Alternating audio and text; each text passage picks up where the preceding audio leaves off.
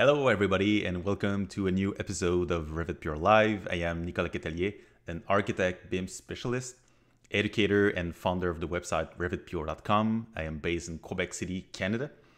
Revit Pure Live is a show where we help you become a better Revit user. Sometimes the show is done by myself, but sometimes guests come on the show to share their knowledge. Today, it is the case with the guest I'll soon be introducing. But before we get going to the show, I have a couple of things to share. The first is about the Revit Pure pamphlets. Pamphlets have been published 4 times a year since 2016. There are now 19 pamphlets available for you, and they are all free. Each pamphlet covers a different Revit topic, and the goal is always to make each topic simple for you. So if you go to revitpure.com/pamphlets, or you can find the link in the description, you scroll down and here you will see the entire pamphlet collection. So whatever your skill or specialty is, architecture, mechanical engineer, structure, client, whatever, you will probably find something that will be helpful to you. So again, that's all free. Just go to revitpure.com/pamphlet and you will find the link then to download the zip file that contains the entire pamphlet collection. All right, just give me a sec here.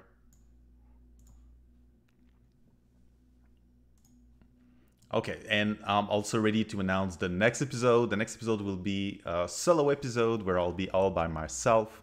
It will be on Wednesday, April 21st at 3 p.m. Eastern. And during this show, I will help you create beautiful views in Revit. As you might know, before being a BIM specialist, I am an architect and design nerd. I love creating beautiful presentation documents. So this episode will be dedicated to creating great presentation views using Revit. And with simple tips, you can apply right away to your projects. If you're one of these people who complains that drawings made in Revit are ugly, which I often hear, make sure to check out the next episode. So today's guest is Michael Kilkelly. Michael is an architect, design technologist, and writer based in Connecticut. Michael worked for Frank Gehry and Partners for 7 years before starting his own practice called Space Command. He's also running the Art Smarter website, where he teaches architects about automation mostly. So welcome to the show, Michael. Thanks, Nicholas. Great to be here. Great to see you. So you've been busy in the recent months? What are you Yeah, it's been busy. A lot of automation projects, as it would happen, which is appropriate given our topic tonight. So doing a lot of custom tools specifically for Revit, just looking at different workflows, different ways to automate tasks.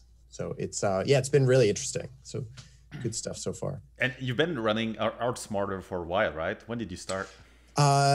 Let's see. I started working for myself in 2012. So that's when I was at Frank Gehry's office for 7 years, from 2005 to 2012, and then moved back to the East Coast in 2012 and have been sort of doing that ever since. So trained as an architect, but as I moved, I still do an occasional architecture project, but for the most part now it's really on the technology side, consulting side.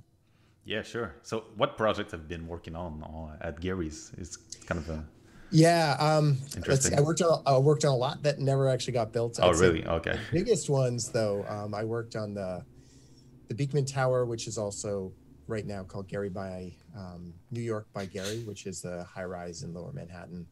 I worked for a long time, and I've actually continued to work on it as a consultant on the Guggenheim Abu Dhabi project. Oh, okay. Has stopped and started construction a number of times, but I think it's starting for real now. So that's been a long project. And what have you been helping them with? Is it modeling geometry or more getting on the BIM content?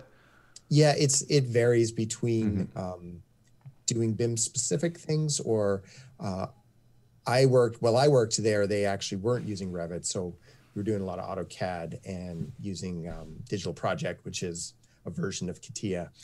So most of what I do for them is automation. Sometimes it's automating AutoCAD. Sometimes it's automating Revit. Depends on the project, but mostly, looking for ways to be more efficient. And I mean, those projects are so big. It's like any little thing you can do to help shave off a couple minutes here and there adds up over the long They add term. up. Yeah, sure. Yeah. So when did you start to get interested in automation? Is that something you've always been interested in, or? It started actually while I was at Gary's office because, and it was born out of necessity. So I was the guy who kind of packaged the drawings up at the end. That was my role, like organizing the data, organizing the drawing set. And I was working on a project. It was the Brooklyn Arena in New York, which we got fired from, which is a long story, but I won't get into that. Okay. But, at the time, though, we were talking, it was going to be potentially 7 buildings, a basketball arena. It was a huge project. And we had, a really tight schedule, lots of deadlines. And for me, it was just brutal. Like we would finish, a 70-hour week, and then I'd have to spend another 8 to 10 hours just getting the drawing set packaged up, getting everything sent out to the owner, to the contractor. And so from there, it was like, one of those times where we had just a brutal week, and then everybody left to go celebrate the deadline, and I had to stick around and do another eight hours of work on top of that.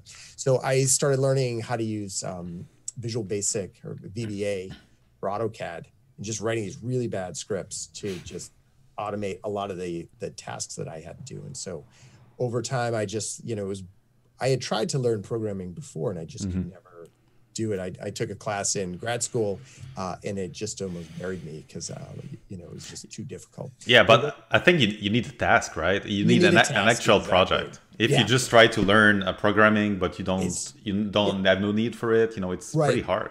It is hard, and because it's a different mindset and a different mentality that's required, and so in order to get up that learning curve, you need to be motivated. And for me, I was really motivated because I didn't want to be spending, 8 hours extra on a Friday night thing. So that was kind of the first taste of it. And then, from there, the programming is such a deep topic. So going from real simple, the VBA scripts in AutoCAD, moving into VB.NET scripts in Revit, and now C#, which we're going to look at today. And so, I'd say programming in Revit for 8 years, like full time, more or less for about 4, and I feel like I'm just getting started. Like I'm sort of scratching the surface, because there's just, so much you can do and so many different technologies. So it's interesting in that regard. All right. So before jumping into Revit, I guess a question that is common, I think you actually have a course about that, is should you go with Dynamo or should you go with coding? It's a really good question. And I would say, like when I started learning Revit programming, Dynamo wasn't out, or it was just coming out, but it wasn't particularly useful. I think Dynamo is a great way to get started. It's a great way to get your feet wet and to learn to start thinking computationally, because you are, in Dynamo, you're working with the Revit API. You're just using nodes rather than typing things out in code. Yeah, sure. And so I think it's a good way, because you'll see a lot of commonalities, and it makes the jump, if you want to make that jump to programming, a lot easier, because you have some familiarity, and and I do think your thought process changes as you start, programming, whether it's through Dynamo or it's through, Visual Studio and actually coding. So that is a lot. That helps out a lot. I did it backwards. I learned to code, and then I went back to Dynamo, and now I'll go back and forth depending on what the need is. So you think Dynamo is almost kind of a gateway into programming? It is, yeah, absolutely. That some things though are easier in Dynamo, some things are easier to do it in coding. Yeah, it depends. And perhaps people in our industry, especially architects, tend to be extremely visual. So Dynamo might be helpful for them to get started. Right.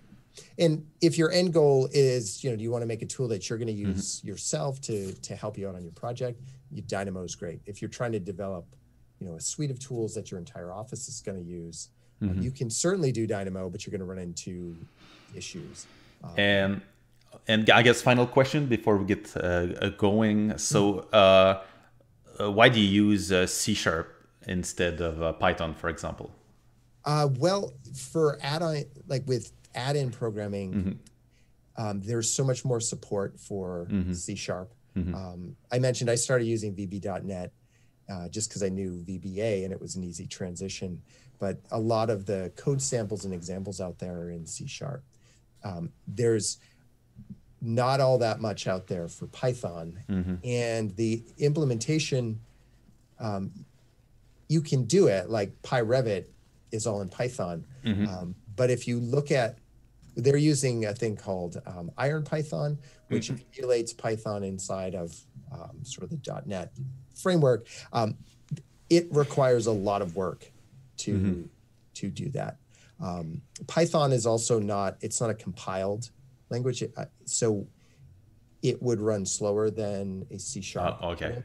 Because it's running it at real time. It's reading it as a script file as opposed to a DLL, which, and we'll look at that in a second, but when you compile your code, it's going to run a lot faster.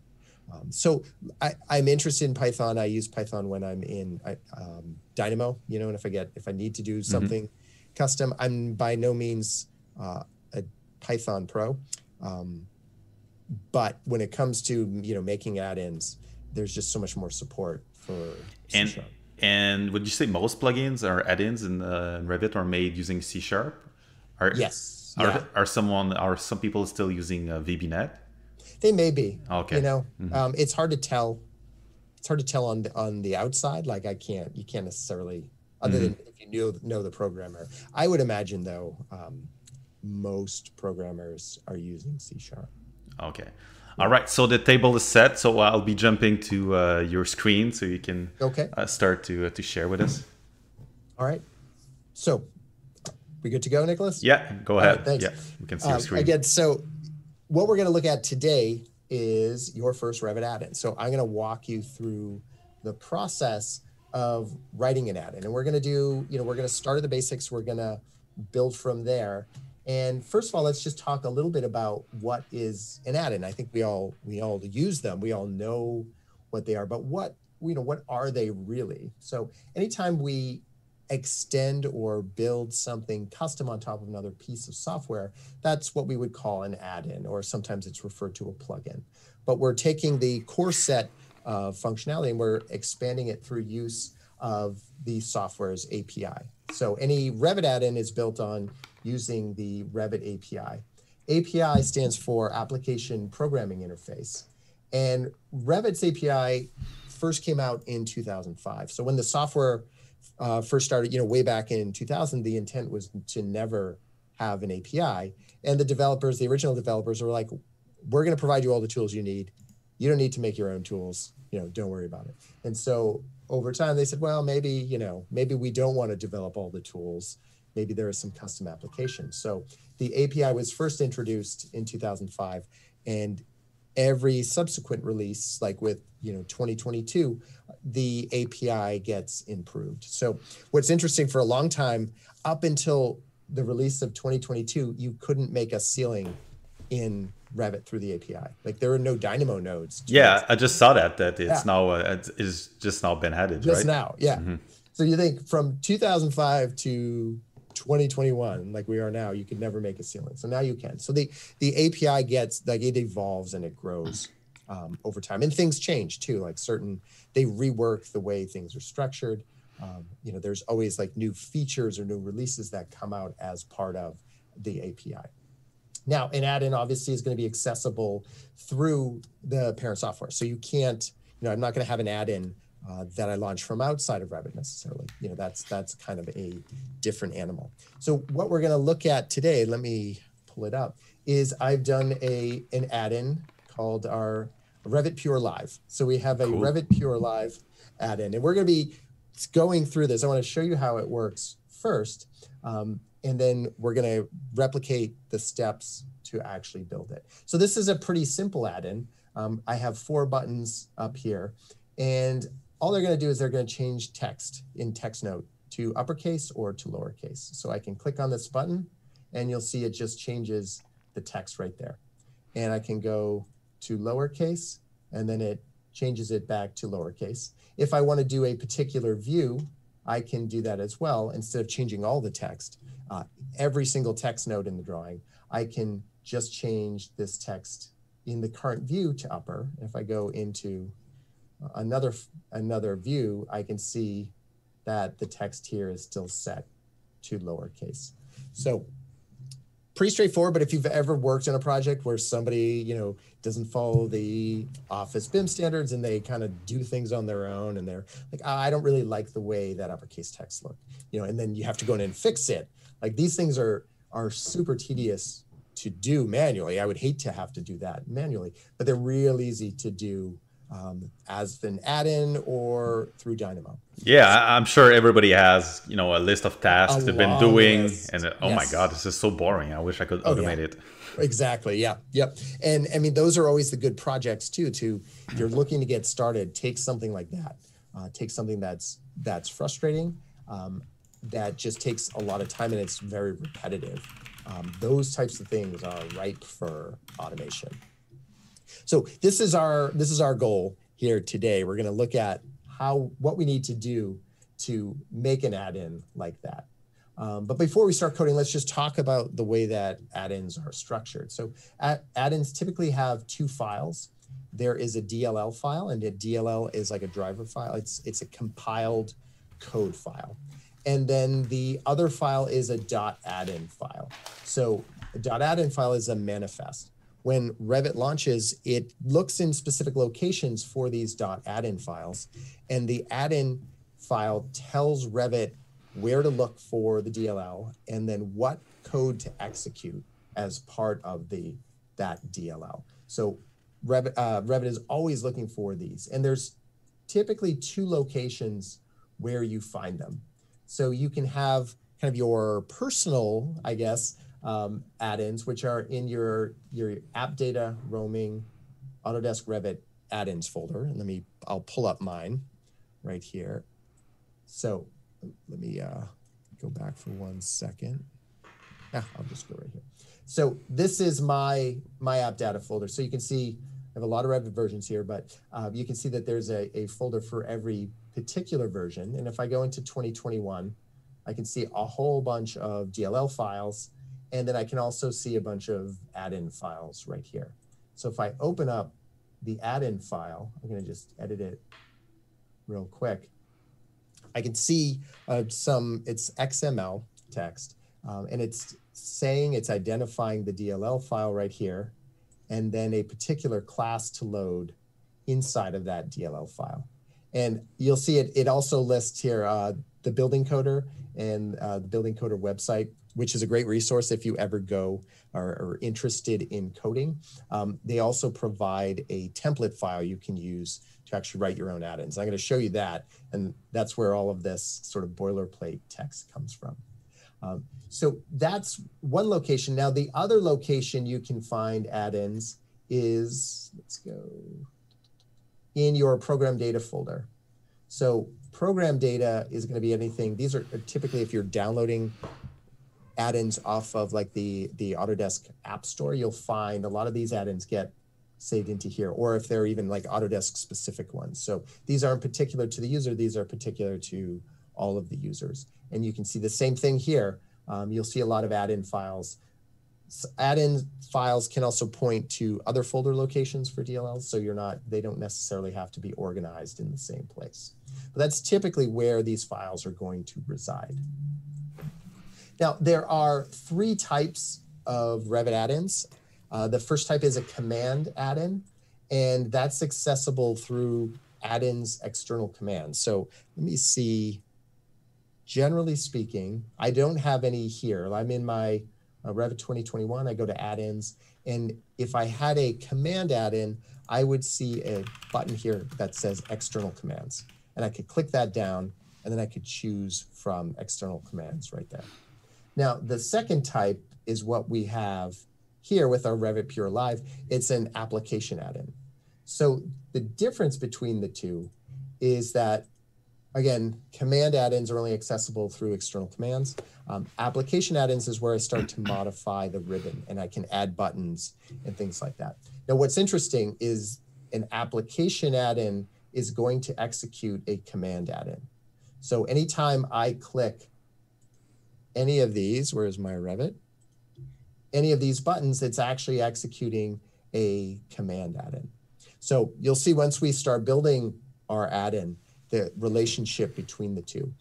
I usually will start, if I'm working on an add-in, I will start as a command because I don't want to have to actually go through the trouble to build buttons and all that on the interface. And then once I have the actual tool working, then I'll start working to add it to the ribbon. I'll start adding buttons. There's a lot you can do just here as far as the user interface goes to add drop downs, split buttons, all sorts of things. So, all right. So do you have a couple of minutes for questions? Please. So I do have a question of my own. Is it possible with to create your own tab? Like right now, you would see it they're located in add-ins, but you could create your own, right? Oh yeah, absolutely. You can see some of them here. I have a client that I work with. These are add-ins I've developed for them that reside under their own tab. Yep. All right. And looking at the other questions, would like to understand the threshold of time commitment for programming the add-in versus time to complete tedious task. Well, that would depend on the task, but maybe your first add-in, not gonna be efficient to get back all your time, but then it's skill that you will learn for the next add-in, right? Yeah, there's let me see if I can find it. There's a cartoon that I really like. Yeah, here it is. That I use all the time. It's called "Is It Worth the Time?" So, how long can you work on making a routine task more efficient before you're spending more time than you save? And I think that's the gist of the question. So, how much time is it going to save you, and how many times do you do the task? And I think there's another dimension that's not here is also how many people are doing that same task. So if you're thinking about making an add-in or tool for your office, there's 50 people that are using it.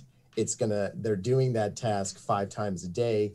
It's going to save them 5 seconds, 12 hours times 50. Like, you've got to think of it in those terms.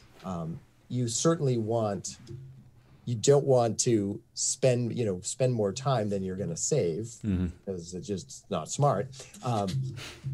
I would argue though, sometimes, it's more fun. It may be sure. Or a little more interesting. Yeah. But you're proud of yourself when it's done. Yeah, you did it. It works. It works. Right. But certainly I think, do that calculation to determine whether it does make good sense. Certainly too, the more people that are going to use it, the more sense it makes because it just, it's going to save you a ton of time in the long run. And Tom asks, do you build these in Revit using Sharp Develop or outside Revit using Visual Studio? Sharp Develop is Revit's macro editing software. So it is built in. If I go to manage, I can go to macro manager and I can create a macro. And that's how I got started. I was just using macros. What I've found though is like macros are great because that coding environment is built right into Revit. The problem is if you want to share those macros, they're embedded into the RVT file. And that means you have to open up that RVT file to run the macros. And that's not always convenient. And I get a lot of questions like, oh, how can I copy a macro? You can do it, but it's not easy. And it's really messy. Also, Sharp Develop we're not very stable. I can't tell you the number of times that it's crashed on me. And I haven't actually saved the file and I've lost time. So within the last couple of years, I've been skipping that step altogether. And I've been going right to Visual Studio. There's a little bit more setup that's required, but it's a better environment to work from because it's a lot more stable. And there's other tools you can use as part of it. Scour DX asks if Revit API version specific. Can you do one and then replicate across multiple versions, or each version is specific? So yes and no. Each version of Revit has its own API file, and it has its own API files that it needs to access. That said, the API doesn't move and doesn't change that much. So for example, like I have my own add-in right here, Smart Pack. And this is built as a single DLL that gets used by all the various 2018 through 2021. You could run into issues though, where something may change in say Revit 2020. And so, then you have to start creating specific versions that cater to that particular version of Revit. The way that I do things now is I actually create what's called a shared project, and then I link that shared project into specific versions for each Revit version. So I write the code once, and then I connect that code to a Revit 2018 version, 19, 20, and 21. And that's a little bit more advanced. There's a lot of different ways you can deal with it. That's something that I've been doing recently.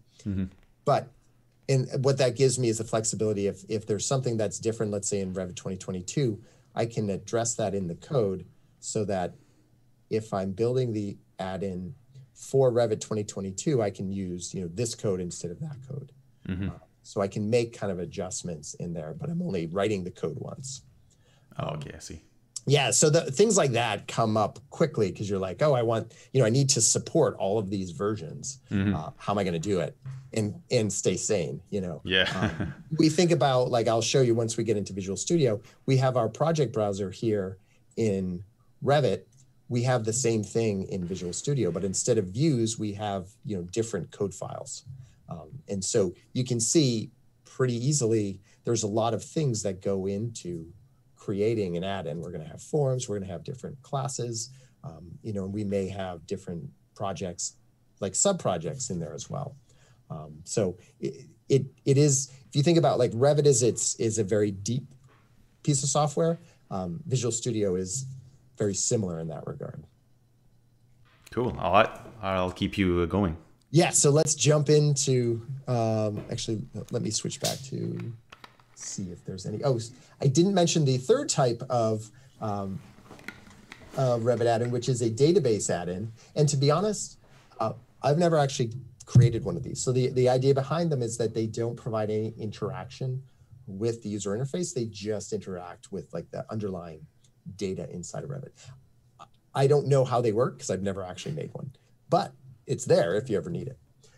So we've done that. That's kind of our background. Let's talk about what you need to get started. And what we're going to be using is called Microsoft Visual Studio Community Version. It's a free download. Let me show you right here. You can just go to visualstudio.microsoft.com/downloads, and you'll see community right here is free. That's all I use. I've never been tempted to get the professional tool, partly because I'm developing add-ins mostly, by myself or with maybe one other person. So I don't need all of, the professional or enterprise level tools. Community works great. So that's the first thing. And then the other thing I mentioned were the Revit add-in templates. So these are maintained by Jeremy Tamick. Jeremy Tamick works for Autodesk, and he runs a blog called The Building Coder. And he is the guy as far as if I have a question or a problem, I'll go to his website to see what he thinks about that. So he writes regularly about the Revit API, all things related to coding inside of the Autodesk universe. But he's put together these Visual Studio add-in wizards, they're called.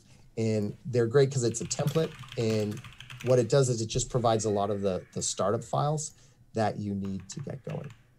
So if I, if you Google Revit add-in wizard, you can find a link to where you can actually get these files. The templates themselves, it ends up being a zip file, and there's a specific location in Visual Studio where you copy it. So if I hop into Visual Studio right here, so again, I'm in 2019 community, I can just click on create a new project, and I'll get a list of templates that I have. So I want to make a Revit 2021 add-in. And again, this is using the Revit add-in wizard template. So I've just downloaded it, installed it in the right location, and then I can just click here to actually create it. So I'm going to give it a name, and we'll call it Revit Pure Live. It's going to save it onto my local computer, and that's it. I can click on Create, and this is going to launch Visual Studio. Now, while that's going on, just a couple of other things to look at as far as references. So there's really two things you need to know about writing add-ins. One of them is you need to know how to use C#.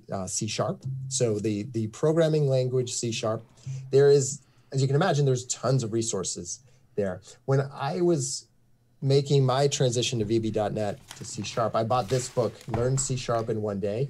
And it's actually really good. It's not very thick. I wouldn't say I learned it in a day, but you know, I came pretty good. I came along pretty quickly. So I think this is a great resource, again, because it's short and it can get you up and started with the basics of, you know, variables and methods and naming things. And there are certain things about C# I don't remember. So I always pull this book out. You know, if it's something, switch statements, I always forget how to do those. So I'll pull that out, and it just makes it easy to go through. So I really recommend that as a resource.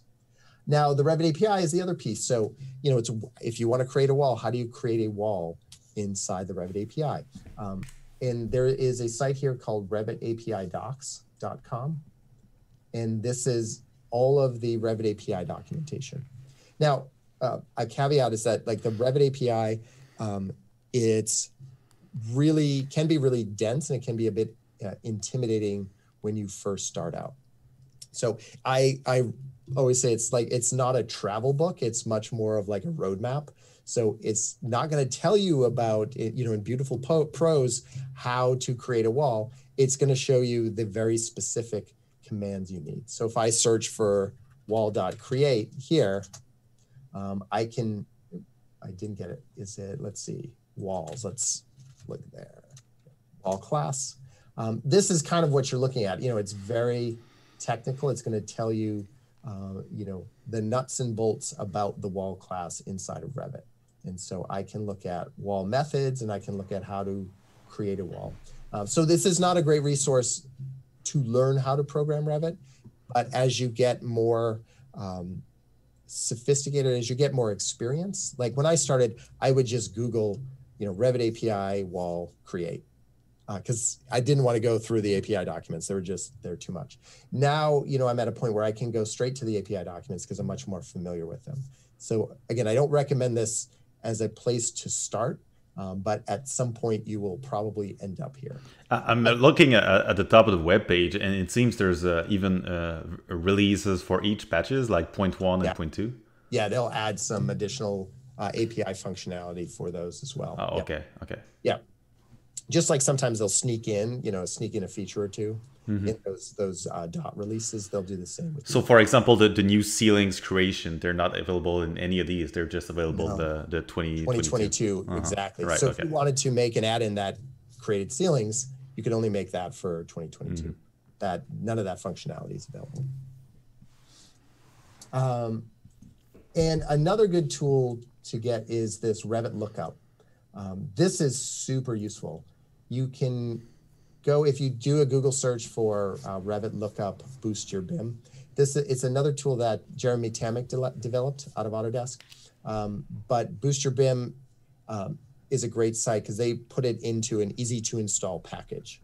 So you can just download the MSI, the installer, and you can install it real easy. What Revit Lookup does is it will allow you to look at any element in your model through the lens of the Revit API. And so if you're trying to figure out what something is named, or like, I want to change the height of a wall through the API, I can look it up to see exactly what that parameter is. So this is another really good, this is useful too if you're working in Dynamo, just because it gives you that very particular way to look at things. So let me switch back into, let's see, Visual Studio. Here's our file over here. So I created that new file, and you can see Visual Studio, There's not all that much to it. On the left-hand side, this is my Solution Explorer. It's kind of like my project browser.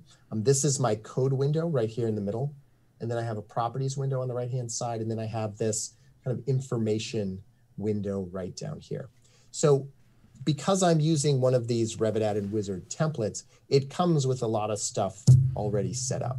So I can go ahead and you can see that there's an app file right here. And I have a command file right here. And there's already some code that's in there. If I go into references, I can see that it's already referencing the Revit API, basically the DLL files for the Revit API. And because I'm using the Revit 2021 template, it's referencing the Revit 2021 DLL files. So that's helpful. And if I go into, click on properties, there's a couple of things in here, again, that are useful. It should pull up in a second. Oh, there it is. So this is just telling me about the application name. When I click on build, I can select the platform. I'm going to set this to be 64-bit. For the most part, we're going to be using 64-bit. I have what are called build events. And again, this is why this template is really useful. The build events, what it will do is when I actually build my code, so I write my code, I make sure there are no errors, and then I build it. And what that does is it compiles that code into a DLL file. So when I do that, that's going to execute these build events, and it's going to copy my .addin file and my DLL file into that Revit add-in location. So then I can just launch Revit and I can test it out from there. So that's helpful. Otherwise, I would need to manually copy those files over. It's kind of a pain if you're testing things out back and forth. And then also, lastly, I have this debug setting. So I can debug my code, meaning I can kind of test it out. And when I click on debug, which we'll do in a second, it's going to launch Revit 2021. And then because I have my build events, it's going to copy my DLL files right over into the correct location. So all that makes the process a lot better. Any kind of coding is going to be iterative. So I'm gonna do something and then I'm gonna test it. Does it work? Yes or no? Then I'm gonna do something again and on and on. So all of this again is set up as part of this add-in wizard. So now if we want to actually do something useful, I'm gonna go over into my command class and let me zoom in a little bit here. You can see that there's already some code set up for me. I'm gonna not deal with any of this. So I'm gonna delete this real quick. And instead what we have is, this is called a method right here, public result execute. And this is when I run a command add-in, this is the method that Revit's gonna execute. So it's gonna provide me with, it's gonna run the method, and then these elements inside the parentheses are called arguments. So when Revit executes the command, it's going to provide these arguments to it. So it's going to provide this command data, a message, and then if I have anything selected. So below this is I'm setting up some variables. So I have a variable that controls or basically captures the Revit application. I have another one that captures the active document inside of Revit. And then I have one that gets the general application state and then the general document state. So these are things that I'm going to be working with. And it kind of answers the question like, okay, all right, Revit, what file are we working on? Well, that's going to be this one right here. So whatever is the current application inside of Revit, that's the file that my add-in is going to operate. If I switch to another document, that's the file that this add-in is going to operate. So I'm able to specify which file I'm working on through this document variable. Now, if we want to do something real simple, if we just want to test this out, I'm just going to use what's called a task dialog, and I'm going to use the .show method. Task dialog, all it does is it pops up a dialog box.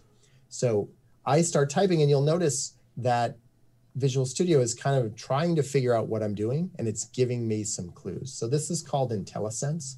So as I start typing task dialog, it's giving me a little bit of information about that method, that command. So it tells me that I have 3 different ways I can use it. And it says I need to provide a string, which is a piece of text, and I need to provide another piece of text that has the instructions, like what is the name of this dialog box, and then also what is this dialog box going to say. So I'm just going to give it, the name is going to be test, and because it's a string, I put it in quotes. I do a comma because this is basically another argument that I'm providing, and then in quotes again, I say, let's say, hello, Revit Pure Live. Usually it's a hello word. Yeah, we'll do something a little bit. Yeah, sure. So I'm putting all of that inside of parentheses. And because I'm using C#, I'm going to do a semicolon at the end. And that just tells the compiler that line is over. That line is done. So, not very exciting, but I have, a program now, an add-in that I can test out. And basically, you've just used a template from Jeremy, who works for Autodesk, and you've just put in this task dialog show. Everything else was already in the template, right? Exactly. Yeah. Okay. All I did was added this line right here. Yeah. So I have Revit open. I'm actually going to close this. And what we'll do is we're going to run this add-in straight through. We're going to open up Revit straight through Visual Studio. So I can just click on this start button, and what that's going to do is it will debug. It will run this add-in in debug mode. So I click on that. It's going to basically compile the code, and then it's going to copy it over to the add-in location, and it's going to launch Revit for me. Now, this is one thing that's different with macros. Because macros are built into Revit, I don't have to launch Revit every single time. And you can see, so it's telling me this add-in's not verified. That's fine. I know I wrote it, so I know I'm okay. I can click on always load. Yeah, I guess most people are familiar with this pop-up, and usually click always load. Always load, yeah. Yep. So we'll let that add in, and we'll let it load up. And what we'll see is this is actually going to show up as a command add-in. And it's a good time while it's loading to take a sip of water. Okay, so we're back in Revit. I'm going to click here to open the file. And now, once that pulls up, I have a license expiring.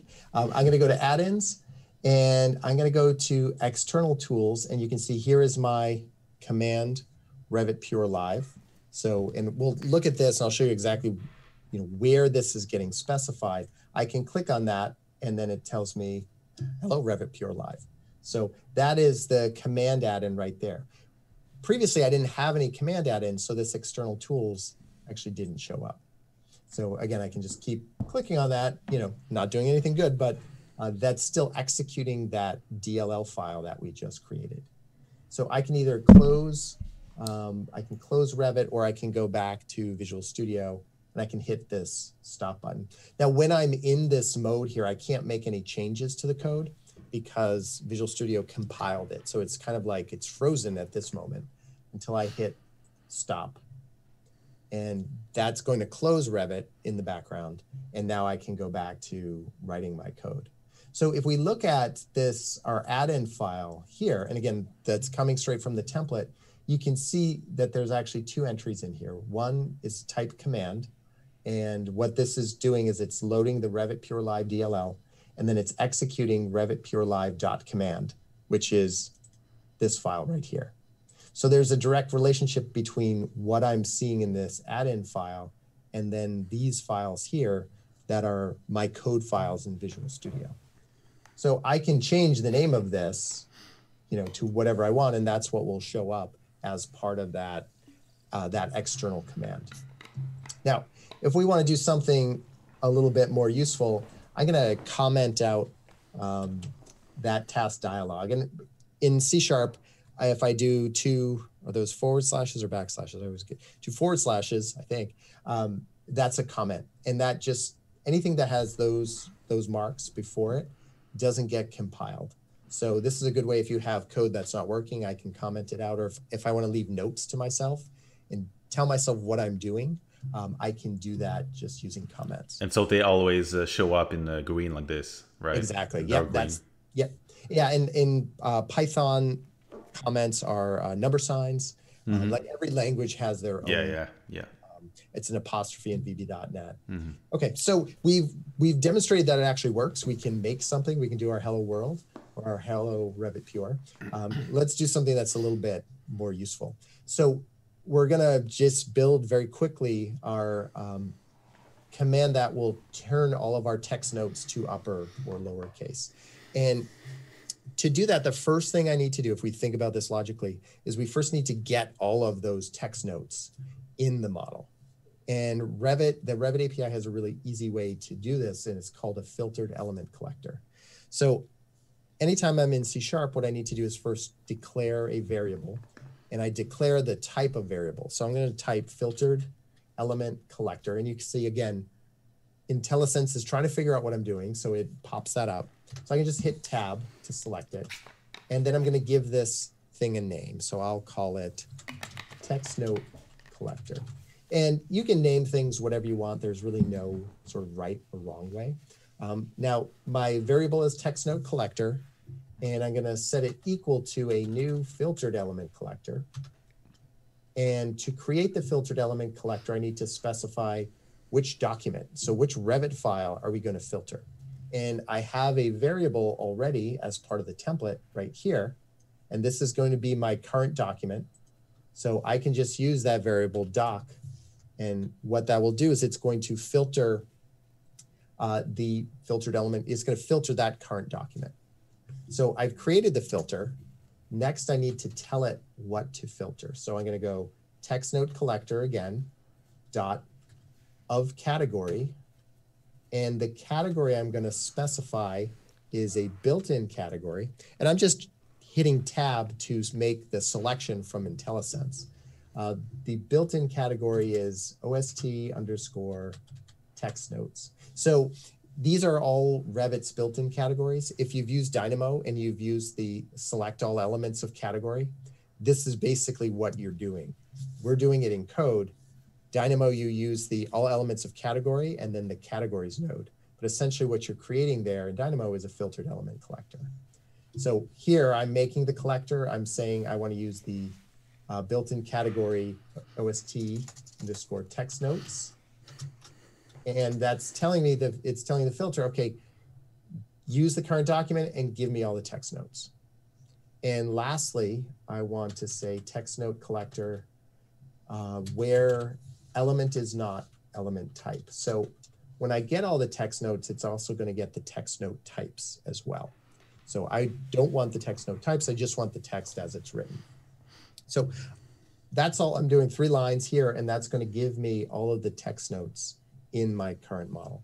If I want to test this out, I can do a task dialog, and we'll call this test, and then we're going to output like how many text notes are we finding. I can say text note collector dot get element count. And because you'll see I'm doing a lot of periods, there's a lot of parentheses in here.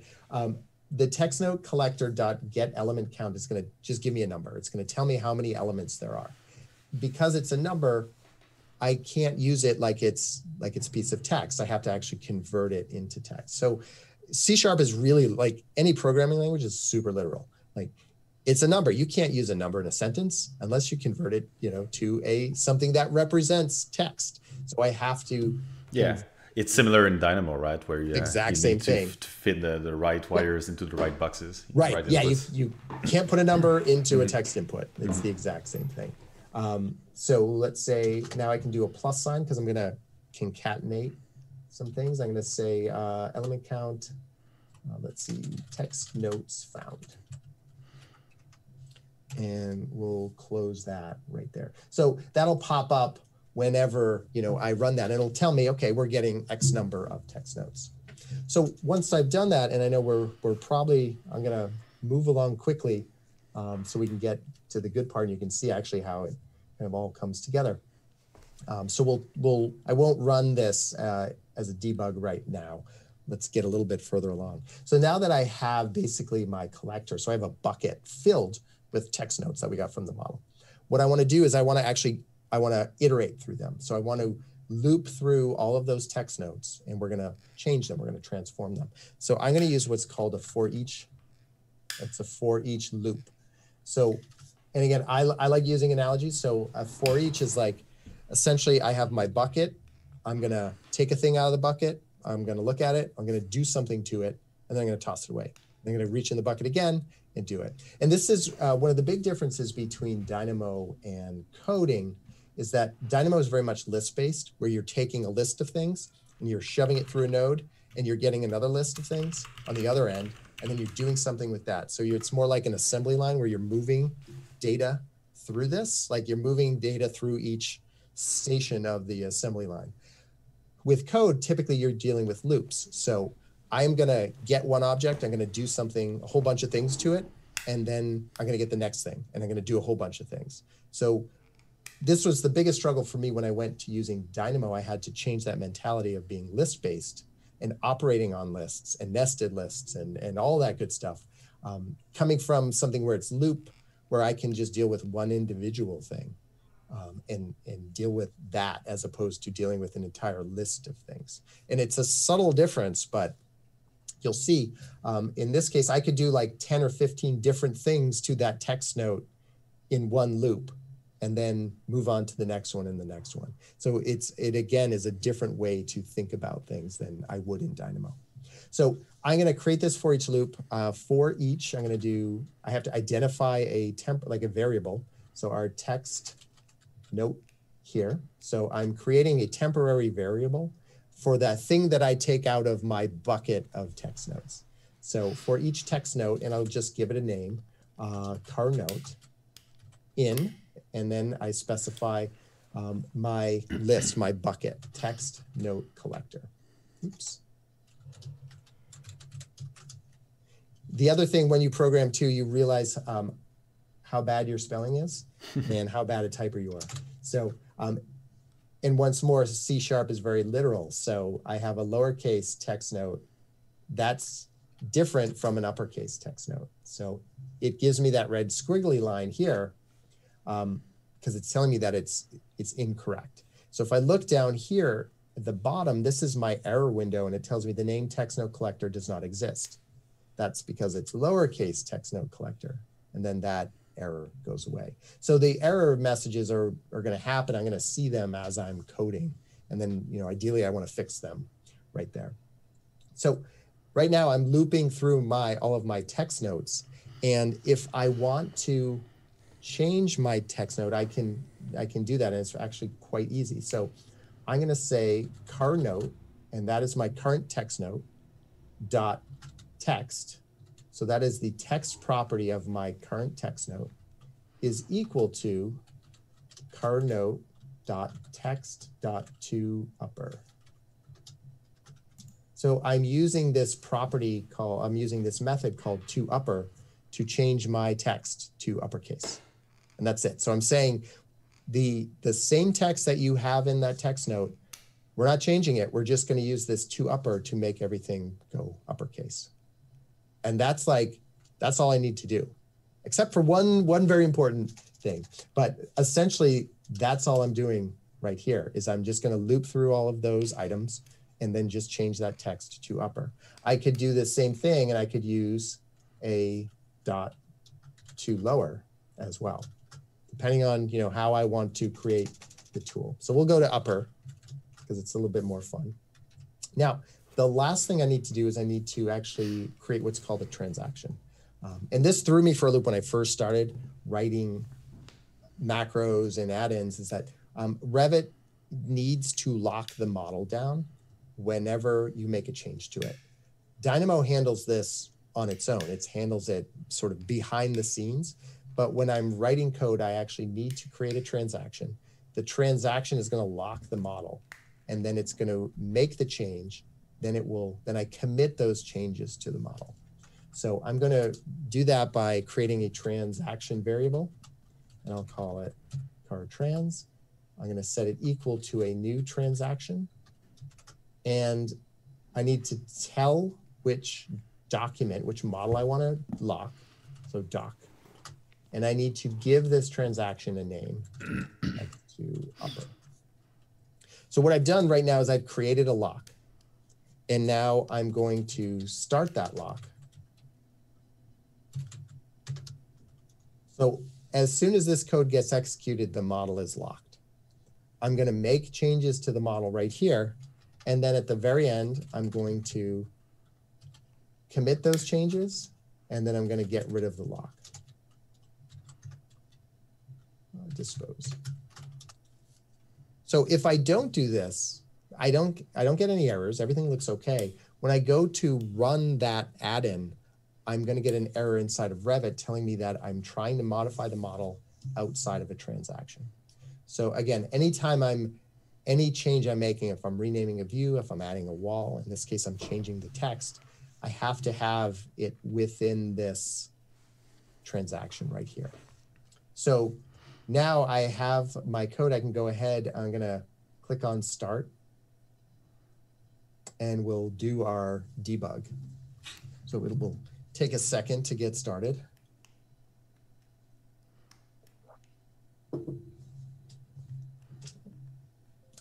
And we're going to always load here. Probably the worst part, my least favorite part about writing add-ins using Visual Studio is just waiting for Revit to start. Yeah. It's usually when I'll pick up my phone and I'm like, you know, who knows what? Then like 10 minutes later, I'm like, oh yeah. Because it has to close down each time? It does. Yeah, okay. Yeah. And that's why, I mean, macros are better. Dynamo works better in that regard. But in both the macros and Dynamo, like Dynamo crashes and it takes everything out. So, yeah. So I guess while it's loading, maybe we can jump into a couple of questions. CowerDX says, how do you add images or symbols with the Hello Revit Pure Live? Yep, I will show you that in 1 second. We'll right. talk about that. And he says, can you add timers as well to get people to stop working? You can do timers. Yeah, absolutely. Like you can, with add-ins, you can have types of add-ins and processes that run in the background. So you can have things that as soon as you launch Revit, it will start and it will continuously run in the background. And so you could, as soon as that add-in starts, you could launch a timer and then, that would pop up, let's say, after 2 hours, you want somebody to stop and take a break, or at a certain time of day, you want it, to do something. You can build those sorts of things right in. And the last question, or it's more a comment, I think, from Erwin. He asked, Visual Lisp, Dynamo rules with slow compiling and reloading a developer never come into the flow. I'm not sure what that means. I think like Visual Lisp for AutoCAD and then Dynamo too, like they're not compiled. So if this is the gist of the question, that they do execute much more slowly. Okay. Than a compiled add-in does. I've done kind of testing with, somebody had a Dynamo script that worked, but they were doing it on a huge model and it was taking like 6, 7, 8 hours to actually run through. So I did an add-in and it ended up doing all that processing in like 30 minutes or so. So the time savings can be pretty considerable. So, all right. I'll let you go ahead so we don't go too overboard with time. Yeah, so I'm going to go over to add-ins again. Again, we have this set up as a command add-in. Now I can just click on Revit Pure Live here. And you remember we set up our task dialog. So it's telling me that there's 17 text notes that are found in the entire model. And I can click close, and then it's going to run and it executes that to upper. Cool. So I'm going to undo this and let's see, is it going to let me? It didn't show it, but typically when you do undo, it will show you the name of the transaction that you created. Okay. So every transaction you create ends up being an undo item in the model. Now, one other thing I can do, because I'm running this in debug mode, is I can create a breakpoint. So I'm going to just click, let's click right here. And I'm going to split my screen. And we can get rid of this. So now when I go to execute my command add-in, you can see that the add-in is executing the code as I go through. So it's stopping where I put that breakpoint. So now I can I'm just pressing F10 and it's stepping through the code line by line.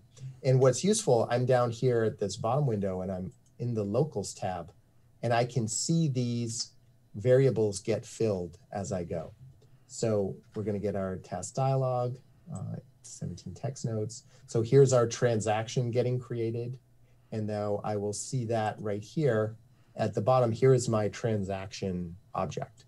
So I can interrogate it. I can look and see what's actually inside of it. Same thing as I go through our text note for each loop. I can see here's my temporary current note variable. So I can look at that current note, and then I can see all of the various properties for it. You know, we think text notes are pretty simple, but when you look at them through the API, like there's a ton of data that's contained in them, none of which, you know, we are ever really exposed to because we're dealing with it graphically. What's the style? Where is it located? You know, what's the actual text say? So I can go through this and I can just loop through all this code. You end up pressing F10 a lot. And I could set, you know, different breakpoints at any point that I want. And then when I get bored and tired of hitting F10, I can just hit this continue button. And it will go through and it will execute. And all these properties, these kind of hidden properties in elements in Revit, you can also find them with the lookup table, right? Yes. Yeah. Okay. Yeah. So let's say I select, let me go back to full screen. And if I'm going to click on just that piece of text. If I go to add-ins, I have the Revit Lookup installed right here. So I can snoop current selection. And now I can dig into it. So here I'm seeing that, like, you know, under the hood view of a text note. Yeah, so you might think like in Revit, all the parameters of any elements are only the one listed in the properties, but actually there's all these things hidden in the hidden properties. Yeah. This is, I really like, you know, this is probably the add-in that I use the most because it gives you that other view, and it's a free add-in. So if you are curious about any of this stuff at all, it's worth getting that add-in just so you can see this, get this other view. And I use it all the time because I'm, you know, text note type. Okay, I can click on that. Now I can look at all the properties of a text note type. Let me see the parameters. So here are all the parameters that are available inside of a text note type. So it's super interesting that way. Okay, so I'm going to close out of that. And the question came up about, okay, how do we make this into an application add-in? So we have, close that guy. We have our command add-in right here. If I go into this app.cs, this is my app, basically the template for my application add-in. And you can see there's two methods. One is on startup and the other is on shutdown. And there's nothing in here right now. So I'm going to do a little bit of like the cooking show, and I'm going to pull out the code specifically for the add-in. And I'll just copy and paste, and then I'll walk you through so you don't have to watch me actually type all of that in. So what we're going to do though is we're going to create a ribbon specifically and some buttons for our add-in. So I'm just going to paste this in. And I've got a couple of things. You can see it's giving me some errors, which are not nice, but that's okay. And now, where did you get that information? You copied it? I had already written this earlier today. So when we looked at the version that I showed you with the buttons, this is actually the code that creates those buttons. Oh, okay. So we'll modify this for our purposes. So the first thing, and again, on startup, when Revit launches, it's going to read the add-in file here. Our add-in file is going to tell it to load the app class, which is right here. When we get to that app class, the first thing it's going to do is it's going to create a ribbon panel. And the ribbon panel, I give it a name, and I'm using this, when I launch the app file, the variable it's passing is called this UI controlled application. So when it launches that app file, Revit is passing a copy of the Revit application into this on startup. So I can use that, now that I have that variable, I can use it to do things. In this case, what I'm going to do is I'm going to create a Revit panel or a ribbon panel. So I can also, you had that question, Nicholas, if I wanted to, can I create an actual, its own tab. Yeah. Yeah. So let's do that. What we're going to do, instead of creating this as part of the add-ins and under a section called Revit Pure Live, I'm just going to call it Tools. That will be the tab name. Sorry, let me back up. The tab name will be Revit Pure Live, and then the panel name is just going to be Tools. So this will create its own, its own piece there on the interface. Yeah, so quite simple. It's not much more complicated. Yeah, exactly. Yep. So I've defined that. So here's my panel.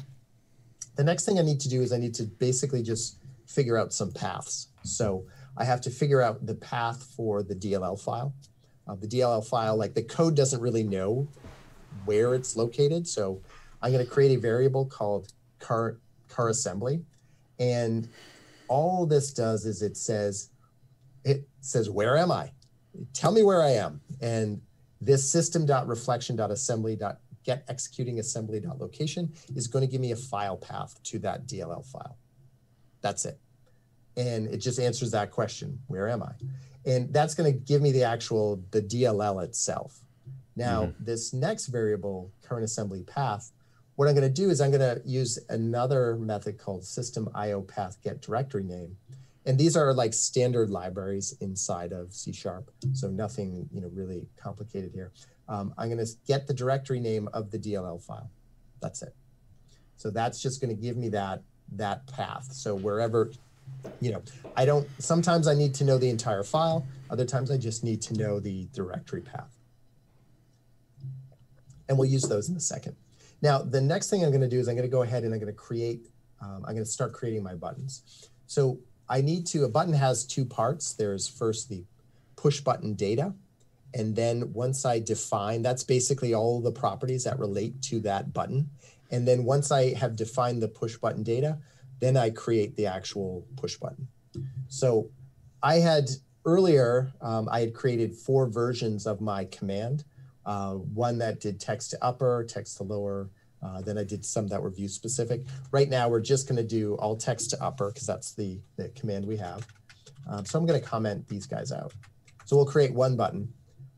And when I create that push button data, I need to give that button a name. And then next to that, I need to show the text. I need to write out the text that's going to show up on the button. So there's the name of the button. And then in this case, I'm going to break this up into 2 lines. I use the /R. And that will just separate the text that's displayed onto 2 lines. Next, I give it the path to the DLL file. And then I specify which command file I want to execute. So we're going to, let me back up here. So here we go. So this file is called Revit Pure Live, and then our command is just called command. So that, as soon as you press that button, it's going to execute this command file right here. So that creates the button data. Now I'm going to comment these guys out. Now I can specify images for this. Now, in order to do this, I'm going to basically just pass a PNG file in, and I'm going to use that. So I do have to add one reference here. So I'm going to just type using, let's see, system.windows.media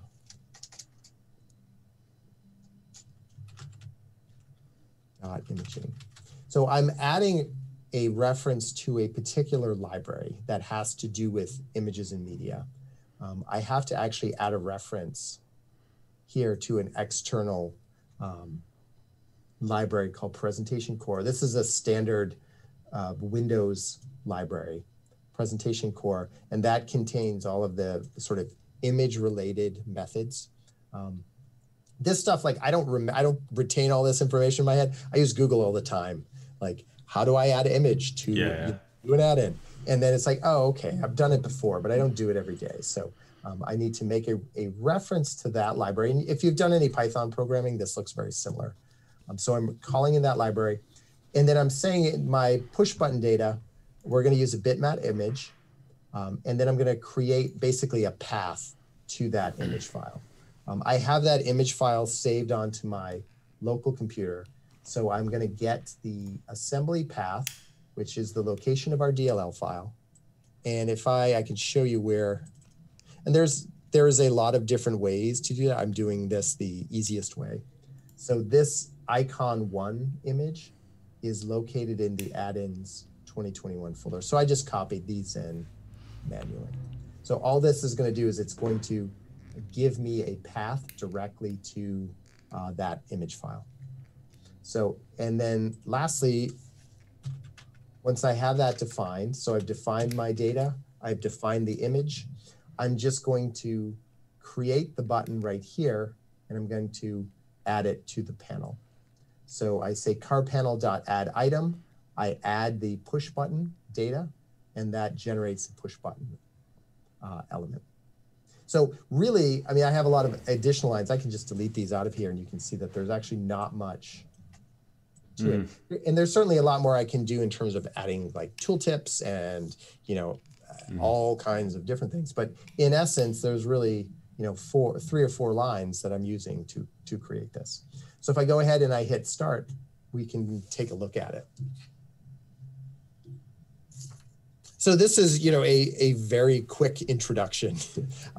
You know, we can do, you know, much longer. I've done sort of 2-day, 3-day long workshops specifically. Yeah, sure. Well, I guess while it's loading, we can have a look at the final questions. Yep. Giovan asks, a top 5 list of helpful uses for a custom app might be good. So I guess that would be those you have on your website, right? You have Art Smarter. Yeah, I mean, I have an add-in that has, you know, there's, oops, I did get. So this is what happens when you get a, I was doing this on the fly. Oh, you know what? I didn't actually create the tab first. So I'm getting a runtime error here. So I will back out and we'll do this a little bit differently. Let me fix this. Sorry about that. No problem. So we'll just, so I won't show you how to create your own tab yet. That'll be part 2, but let's do this again. We're going to make it just in the add-ins tab. We'll make a separate section specifically for this tool so you can see how it works. But top 5, I mean, there's, you know, I have tools that will create sheets. I have tools, let me see, once we get this loaded, you know, if you look at, there's so many different things. Like I'm working on some add-ins now that deal a lot more with data and the data in the files, and then interacting with Excel files and pushing and pulling data between those. I have add-ins that are looking at automating, you know, creating model geometry. So adding switches, receptacles, sort of MEP elements into a model. But if you think about doing that over an entire model with a couple clicks of a button. Also, like project startup is another good one. So automating like how you would actually create and start a Revit project. Yeah, something I've heard is like, for example, here in Canada, we have a lot of, we use both units, you know, metric and imperial. Yep. So I know that there's some scripts, I've heard Dynamo scripts, but I guess you can do it with an add-in that automatically deletes like either the metric families or the imperial families. Right, exactly, yeah. And, you know, if it's particularly for engineering firms, if you have all of your disciplines in your template, you want to strip out, you know, everything but plumbing, or you want electrical and structural and things like that. So you can do that, you know. Another couple of other questions. BD Thought says, add-in manager is the essential tool if you want to debug your add-in without restarting Revit each time. That's true. Yeah, I've been meaning to get that up and running on my own, because that allows you to basically like do a hot reload of your add-in while it's running. The issue when you don't use something like add-in manager is that when you open up Revit, it locks down that DLL file. So when you change your code and then build it again, it's going to try to copy over that DLL file, but Revit's going to lock it and it won't allow you to overwrite it because it's already in use. So the add-in manager allows you to kind of slip new DLLs in there while, you know, it's without that lock. And Boris asks, if I create an add-in, can Visual Studio create the installer, or can it only be done through the Autodesk store? No, you can actually, I do that all the time. I'll make my own installers. You can create a installer project in Visual Studio. It's a specific project type. And then you can build an MSI file through Visual Studio. There's also there's other installer software you can use. Most of the time you have to buy a license to it. I generally just use the built-in installer project. So now you can see we have our original version here, Revit Pure Live. It has our 4 tools. And then we have the one that we just created, Revit Pure Live 2. And so here's our image right here. And I can click on that. We have our breakpoints. I'll take this off. I'll continue.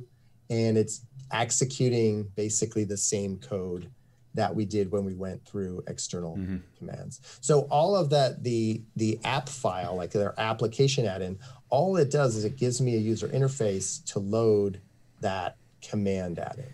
That's kind of it. All of the work is going to happen in the command add-in. The app add-in part is just that user interface. And again, a lot of times I develop things as it's like 2 operations. One is develop the command add-in piece, get that working. That's sort of the logic, and that's the piece that interacts with the model. And then I'm going to, as a separate task, build out the user interface. And then, again, depending too on the complexity of the add-in, maybe there's forms involved, and there's a lot of different steps. So we're looking at something very simple, just to show all the kind of working pieces and how they interrelate. But all right. Yeah, I mean, the sky's the limit in terms of what sort of things you can add. I mean, I have add-ins here that replace fonts, make sheets, copy views, you name it. There's really very few limits to what you can do. Well, amazing, Michael. I do have a final question for you. Yeah. In Visual, what's the name? Visual Studio how do you know what is part of the Revit API and what is part of the C# programming language? Is it the color of the color of the text? Not necessarily. No. Okay. There's really not a good way to differentiate it. I mean, other than there are certain things like a string. Like if I want to create a piece of text, a string is a basic C# element. The Revit API is really just a collection. For the most part, it's like elements. So like a wall element, or a view, things that are like specific to Revit.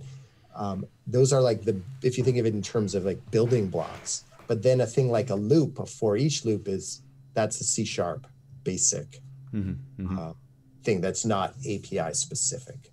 But there's not necessarily a way to like filter out what's code that's C# specific and what's code that's Revit API specific. Like this is a for each loop that uses a text note, which is a Revit. I can see when I hover over it, it says class autodesk.revit.db.textnote. Yeah, okay. So it's basically by hovering. Yeah, that's probably going to be the best way. Transaction, it's going to give me some information specific to transactions. And it's telling me that it belongs to autodesk.revit.db. All right, well. Yeah. Okay, final question from Jovan. Could you speak briefly about how one would deploy to several users in one office, for example? Probably the easiest way to do it would be to build an installer. So like real quick, if I were to go, I'm going to go up to Solution in Visual Studio. I'm going to go to Add. I'm going to add a new project. And the project type, I'm just going to do a quick search for installer. Or setup project. So I can click on setup. I'll just call this installer. And all this will do is now I have an installer. So I can copy in files that are going to be part of that installer. And then I can build that installer and I end up with an MSI file. So in this instance, each user would need to run that installer to install the add-in. And that's probably easiest way in that it's going to put things in the right location. I could give the users the DLL file and the .addin file and tell them which location to put it in. They could do that as well. And then, when you get into really large offices, they have specific deployment strategies where they can push out, installers. But if you're talking, 5, 10 users, here's the installer, run it,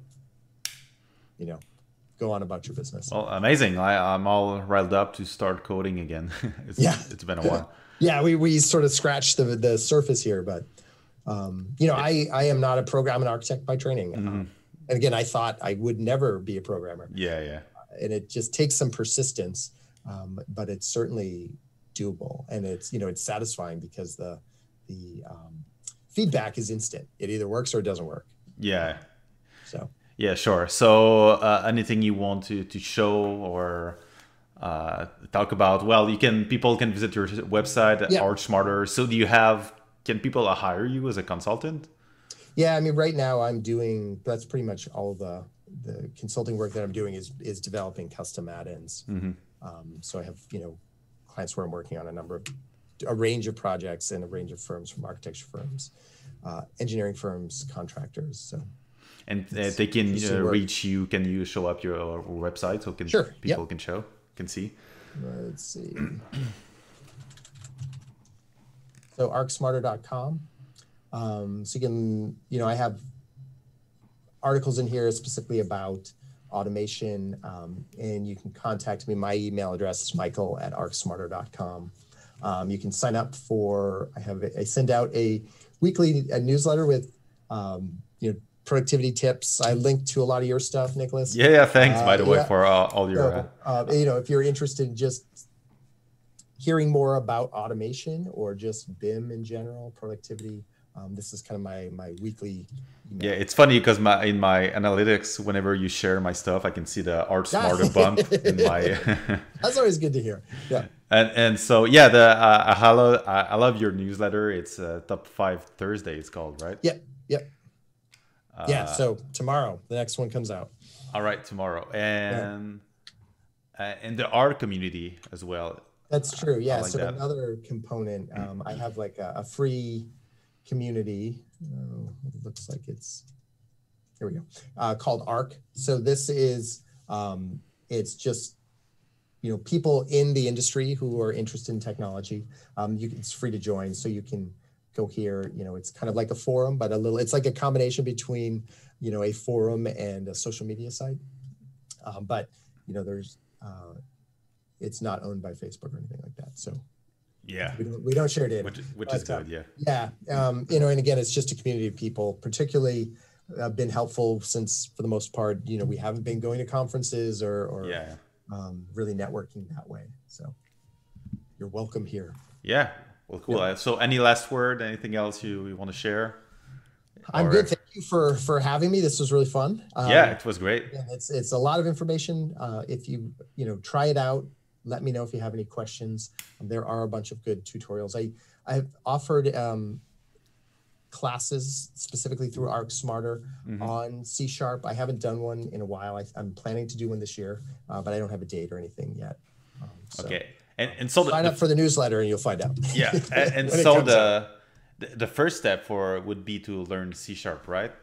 I would recommend, yeah. Yep. And you can learn C# as you're learning the Revit API, but the book that I referenced, this one right here, is a great, this was perfect for me because again, it's a short book. Let me show it again. Yeah, there you go.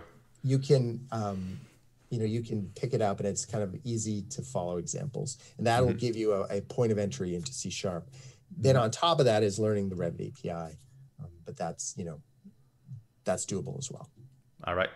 So thanks everybody for joining in, and thanks to Michael. Make sure to visit Michael's website at arcsmarter.com. And see you next week for the next show. Thanks, Michael. Thank you. Bye. See you.